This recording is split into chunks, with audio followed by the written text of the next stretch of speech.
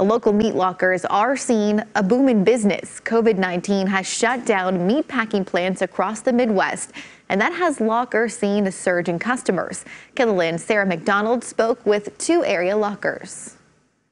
Many local meat lockers are booked up for months. That's the case here in Renner. It's been fairly crazy around here, really busy in our retail store as well as custom slaughter. We're booked way past July already and into August, so really busy. I think there's multiple reasons. I think one reason is obviously the pandemic that's going on in the world right now. I think another reason is the stimulus money people are getting.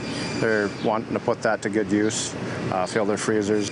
It's a similar situation in Hudson. All us little guys like this are just all booked up like this. Like some of my buddies up in South Dakota said too that they're all full until October. Clarence Beek says it's busy here at his meat locker in Hudson. In fact, he says he gets anywhere from 30 to 40 calls a day from people. Every day we get people calling. They want to butcher like 5, 6, 7 hogs or a couple, 3, 4 cattle, you know, because they're worthless. You know, a lot of guys are just saying if you want them, here they are. Come and get them. It's just if you can get them some processed. Simmonsma says they've even had to make some adjustments to keep up with the demand.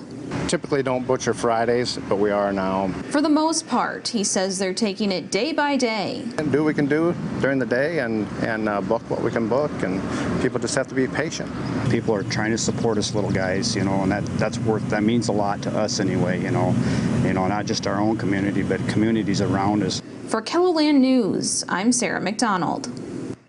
Clarence Beek says he has owned his business for 37 years and has never dealt with anything quite like this.